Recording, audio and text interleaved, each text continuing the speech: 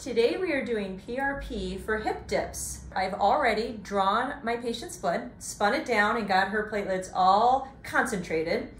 We marked out where her hip dips are, and I put a little lidocaine right there so that way she's nice and numb. I'm going to do this with a cannula because it'll be much easier on her, less risk of bruising, etc.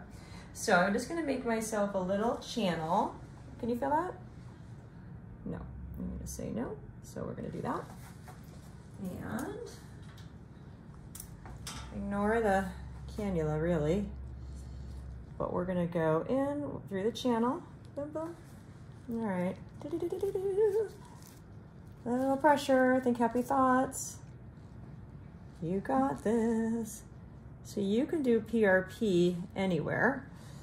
This is a great place to do it because what PRP will do, just like in the breast, in the face, anywhere we do PRP, the platelets will signal to your stem cells to migrate to where the platelets are, and your stem cells will become brand new tissue.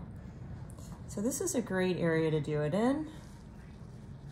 I know people don't think about hip dips very much, but it's going to be also excellent for her stretch marks that she's got here. So we have a few markings as to where we were deciding together where we were going to treat. So that's why there's a couple of different marker markings on there.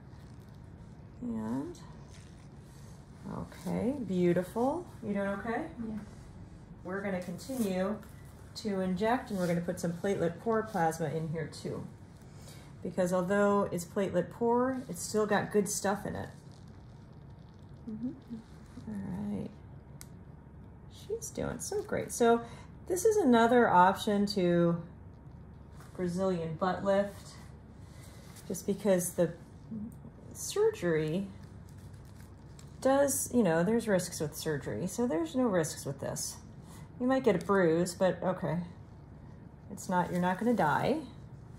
There's no anesthesia other than the little injection of lidocaine. And overall, I'm gonna say it's pretty comfortable. I'm gonna go all the way down here, all the way down there. And I have a little tiny bit that I want to put a little tiny bit lower that I can't quite reach. So I'm going to just do a little bit of lidocaine for a sec. And I just can't get that little far spot that we decided to get at. So we're going to do a little lidocaine, 1, 2, 3, la la la, la la la la la la. Okay. My patient is super strong. Nothing bugs her. Can you feel here? No. Beautiful. Boom, boom. Perfect. All right, let's go this direction. You got it.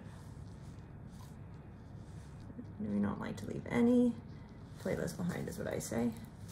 So that is it for that side. So we're going to go over to the other side in just a sec, and we'll do it. Boop, boop. All right. So we're going to do some PRP here. Go in through here. The other things that you could do in the bum for hip dips would be Radiesse, which helps stimulate collagen, like PRP, just does it differently. You could put Sculptra in the bum, which again helps stimulate collagen. It's all about stimulating that collagen, and how can we do that best? So it's never wrong. I always tell people whatever you choose is not going to be wrong. It's just going to be a different way of doing things. That's all. And so it all builds on each other. I personally like when people do a bunch of different things. So maybe this time do PRP, next time maybe you'll do Sculptra, maybe next time you do Radiesse. But typically for PRP, you know, you can do it as often as you want. Usually I recommend repeating it in about 18 months. The Sculptra is typically 8 vials per side, and then repeating it in a couple years. Radiesse is usually 10 syringes per side, and repeating it in a couple years. So It all builds on each other. Okay, now we're gonna put the PP in. Excellent.